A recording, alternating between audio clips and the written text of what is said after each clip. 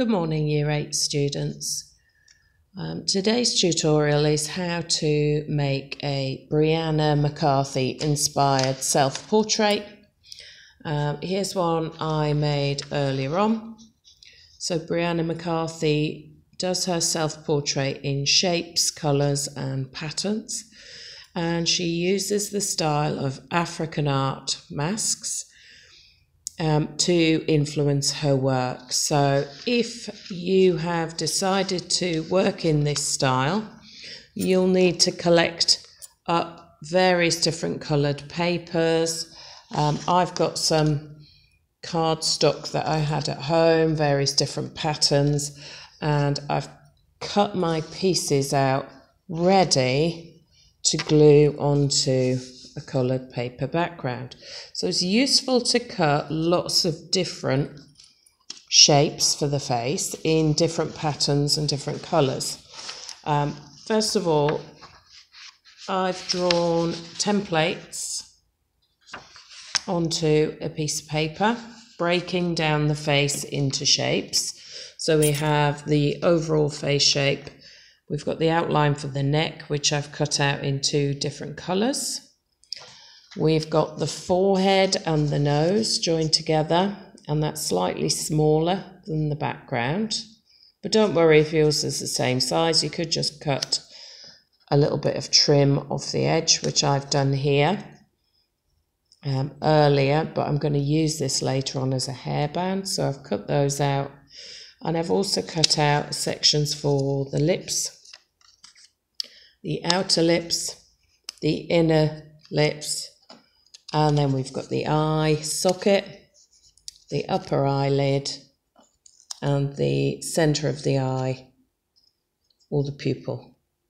Okay, I've also cut out some extra bits and pieces, flowers to decorate the hairband with, and you may want to cut out some triangular pattern shapes to go in for the cheekbones as well. So first of all, make sure you've drawn out your self-portrait in the style of an African mask. So here I've printed out an African mask that I wanted to use, and I've cut out all the different areas of the face ready. I've drawn around those onto my template sheet, and I've used that to draw around the coloured papers and just get everything prepared beforehand. So you will need some glue. Just a Pritt stick will do, but if you only have PVA, that's fine. And what we're going to do is use contrasting colours so that the head shape stands out from the background. So we've got blue and green here, which is a nice combination. I'm also going to stick the neck down. Now the good thing about Brianna McCarthy's work is that some of the joy is in seeing the space in between the shapes that she puts on. So I'm going to leave some gaps and stick on the backgrounds first so I can see that lovely blue colour still coming through. So the next stage would be to add the forehead and the nose. You could cut those in two separate shapes if you wanted to. If you want to go really abstract, you could turn the nose just into a triangular shape coming down and have those in two separate patterns or colours. So you notice I've used pattern on top of plain colour. That's again to give it contrast. I'm going to put the background in for the lips.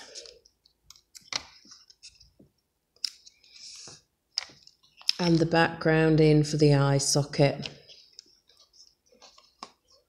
which I've selected with bits of green in to match the green in the background. So colour coordinating is key.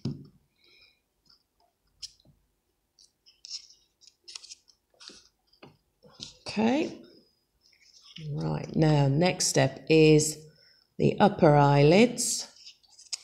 I've chosen a yellow so it stands out against the green and the pattern.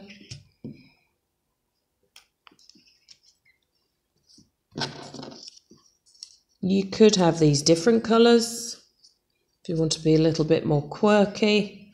And then up against the pattern background, I've gone for a plain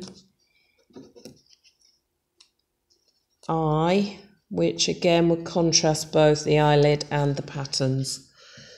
So you could do these higgledy-piggledy. You could angle the eyes to make them look slightly more cat-like. Now my next step is to put the inside of the lips. Okay. There we go. Now I've decided to add, instead of hair, like I had in the example, decided to add to this one. So there's the hair. I've cut that out in geometric shapes to add to the pattern. And then I've added a nice flower in the hair at the side. For this one, I'm just going to use a contrasting colour hairband. And I might just cut that or rip that a little bit shorter, so I don't want it to be too big. Pop a bit of glue on the back. I still want to see some of the green through. Don't worry if you come off the edge of the page. And I'm going to pop a flower on the side there as well. So I'll use, again, the same colour as is on the hairband. And I could add a couple more flowers. You'll see in Brianna McCarthy's work, she likes to decorate her hair with lots of flowers. So my next step, if I've got any scraps left, like this, then I could add some tribal markings to the cheeks. And use these little bits that we've cut out, we've got left over, to add some of those African tribal markings. Now this can be done either in coloured paper, or you can do it using fabric. If you wanted to do a version just with offcuts of fabric, that would be brilliant. Always save your offcuts, because you never know when you're going to need extra colours to accessorise. So I'm going to cut myself some more tribal markings for the right hand side cheek. Just a couple of little lines, whatever's left over. Keep hold of it, because you can decorate the background with this as well. And I think we'll go for the pink ones again. Okay, there we go. You see, it's quite a quick method. When you finish that, what you could do is go over with the black pen if you want to add some pattern or outlining and add some areas of interest. Then there is our Brianna McCarthy inspired self-portrait.